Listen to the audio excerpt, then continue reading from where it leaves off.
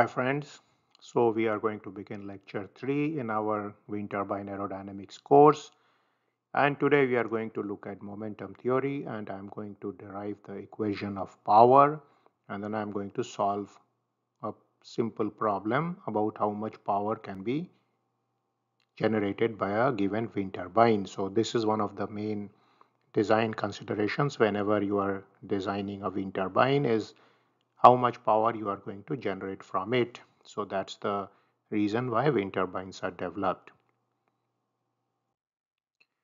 So if we look at the typical flow field in the wind turbine, from our previous lecture we have seen that the velocity of air far in front of the rotor disc is u infinity.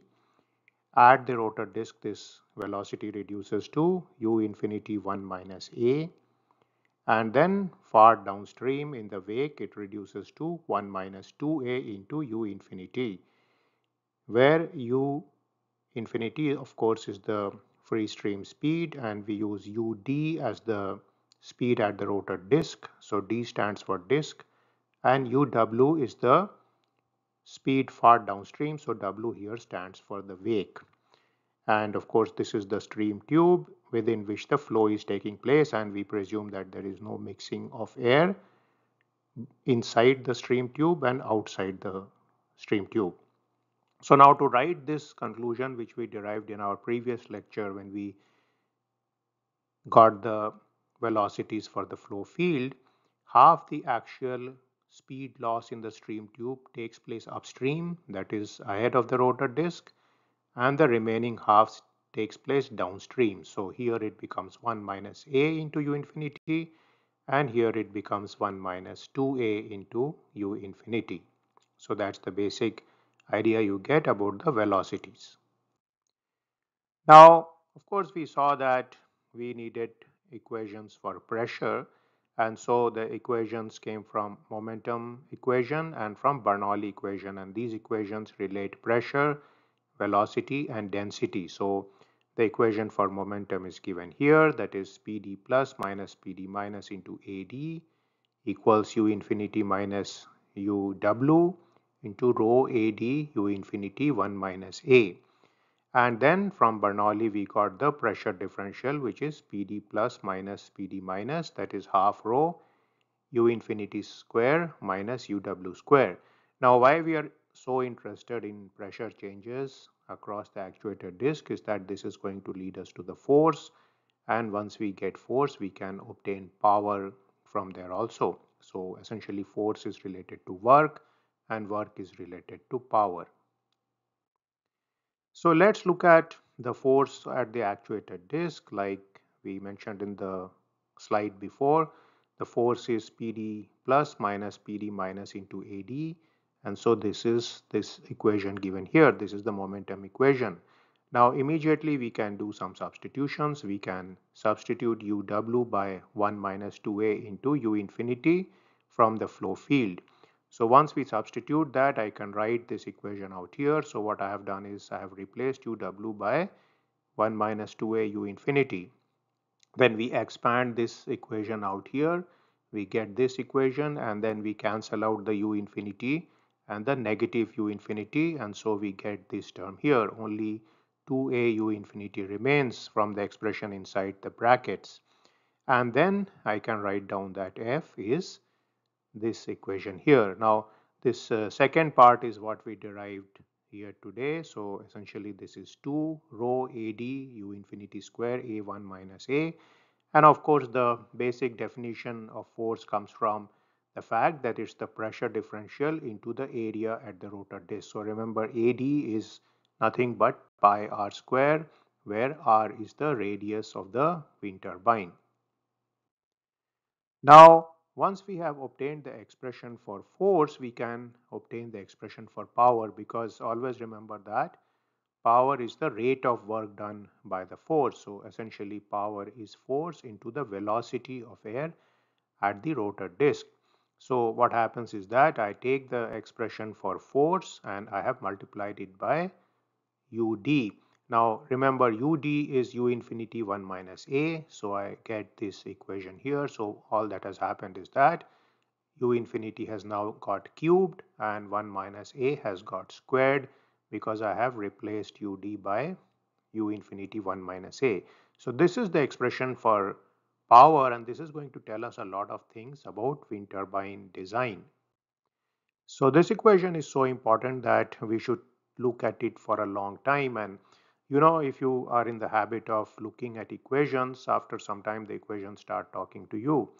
So essentially this equation tells you several things. You can clearly see that power is directly proportional to u infinity cube, which means that high wind speeds would greatly help here. So as wind speed goes up, this is going to go up dramatically, because remember u infinity is always a positive number, so this is going to become very high. Now if we look at the rotor radius also going to help, because AD is going to be equal to pi r square.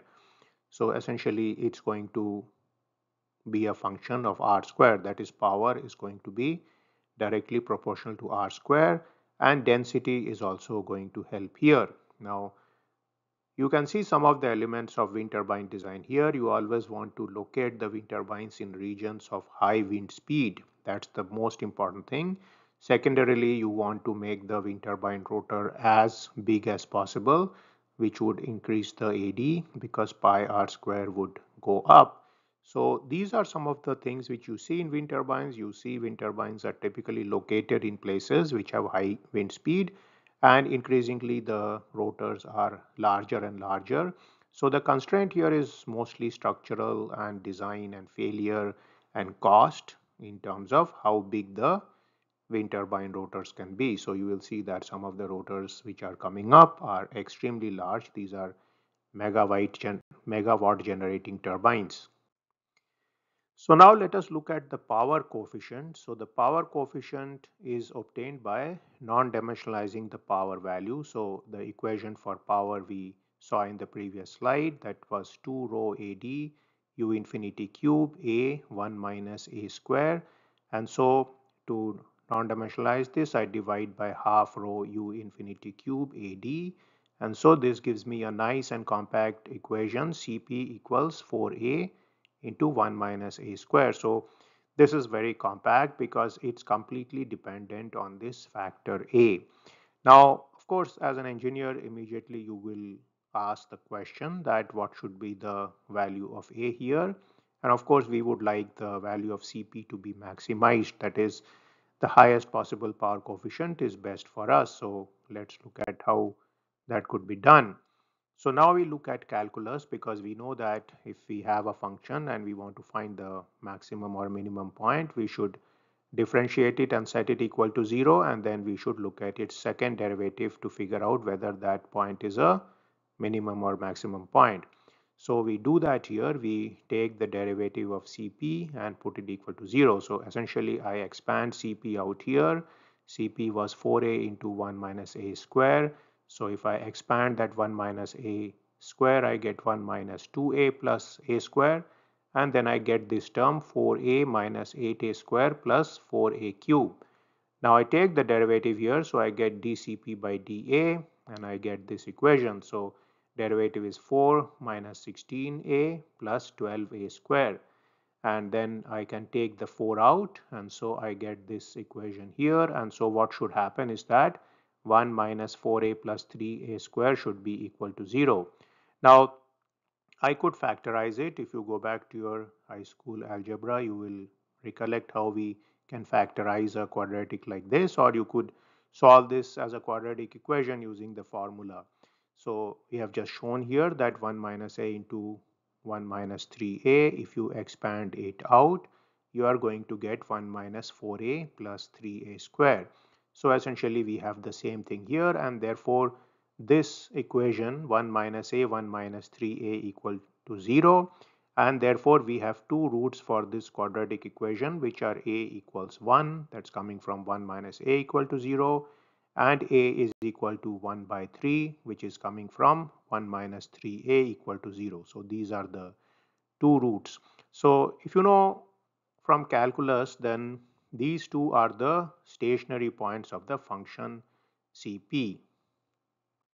Now we need to figure out which of these points is a minimum point and which is a maximum point. So what we do is we take the first derivative, which is dCp by dA, and we differentiate it once again. So we get the second derivative, and the second derivative is going to be negative 16 plus 24a. So I've written that out here, and then we put first a equals to 1 and then a equals to 1/3 in this equation here. And so in the first case I get, if I put a equal to 1, that this second derivative is actually a positive number, which is the sign of a minimum point. And the second case, a equal to 1, 3, gives the second derivative that's a negative number, which shows this is a maximum point. Now, if you have any confusion about this, you can see some of the optimization lectures which I have specifically on minimum point and maximum point and so on.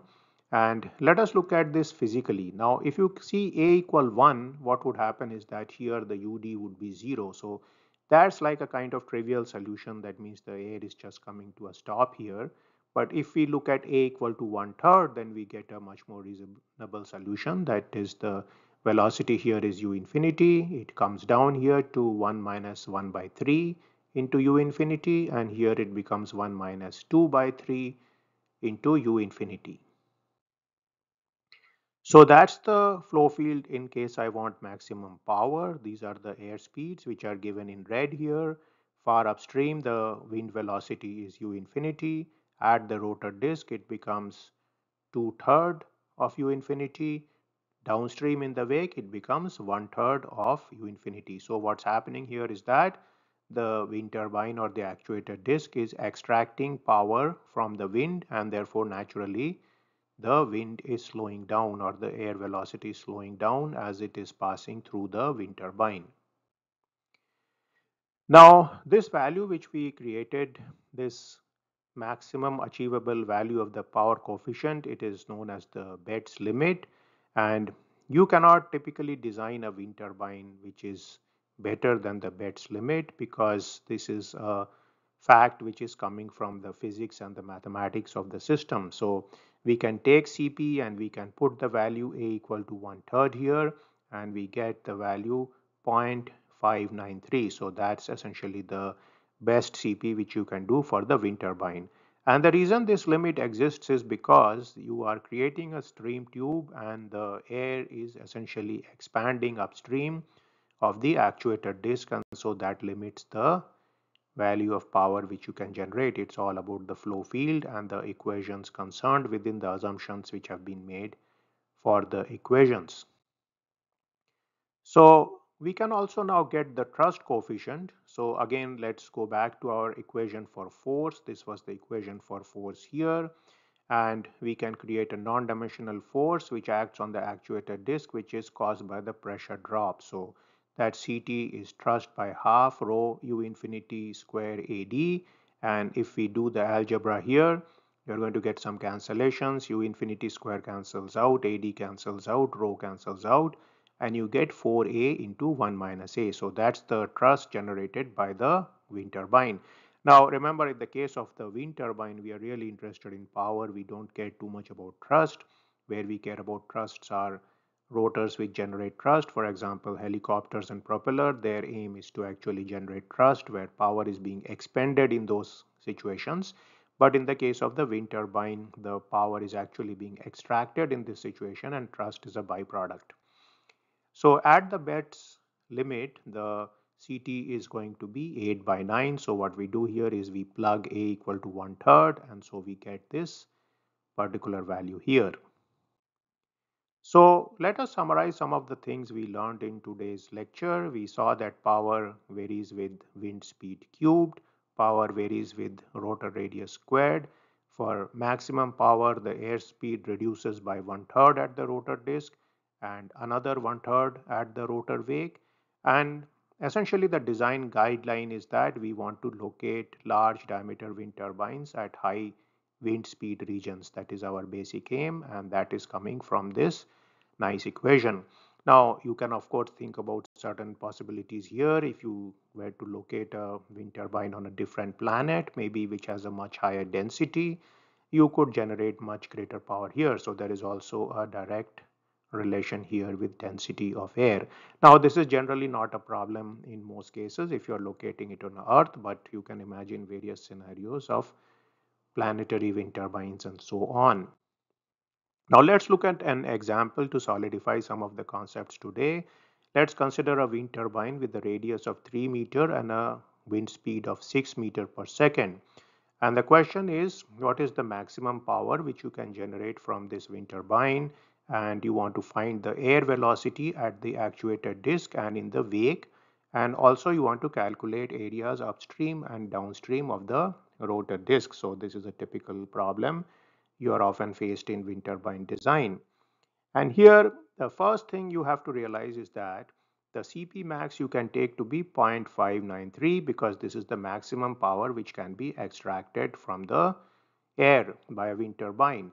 And then we calculate the area of the rotor disk, that's pi r square. So that's 3.14159 into 3 square because r is the rotor radius, that comes to 28.27 meters square. Now power is going to be half into Cp into rho into AD into the velocity of the wind cube. So I plug all these values here. The density of air is 1.22 kg per meter cube, and also the wind velocity was 6 meter per second. So I get 2.208 kilowatt here. So this comes out to be the power going to be generated by the wind turbine. Now at the rotor disk, the velocity is going to be 1 minus a into v infinity, which is 4 meter per second. At the wake, it is going to be 1 minus 2a into v infinity, which is 2 meter per second. So again, as you can expect, 6 meter per second far out is becoming 4 meter per second at the rotor disk, is becoming 2 meter per second in the wake. And then finally, we write down the continuity equation between the far front at the rotor disk and at the wake. So essentially the area of cross section into the velocity remains same.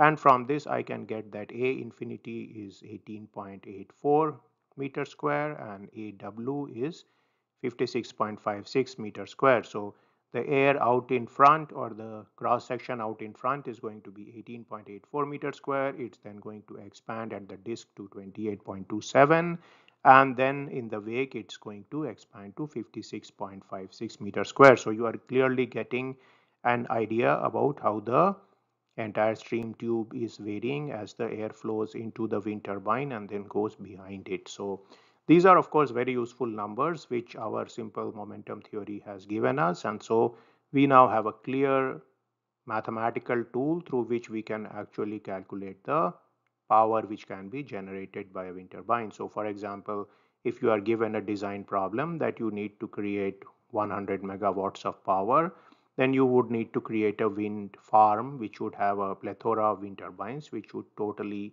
generate that much power. And so this essentially gives you a good way to preliminary calculate some of these factors. Of course, you realize that prediction of wind speed is going to be one of the most important problems here because the wind speed itself is not a deterministic variable. It is a random variable which is going to vary depending on the time of the day, the seasons, the different locations and so on. So wind turbine power may not be something which is completely deterministic at all times. So that's something we have to factor in. Maybe we can couple wind turbines with things such as solar power and also nuclear or conventional sources of energy, and then we can supply power during all times of the day and night using this particular mechanism.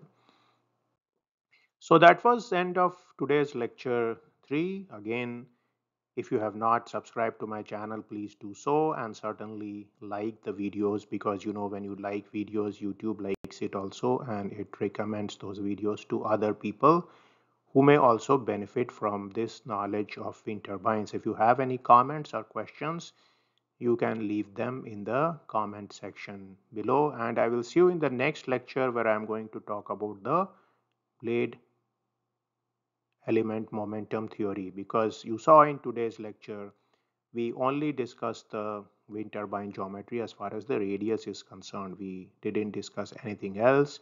what's the blade chord, what's the airfoil section, and so on. So some of these details are of course necessary, and for that we have to go to the blade level and then develop the theory there. So I'll end this lecture now and I will see you in a video sometime soon. See you then.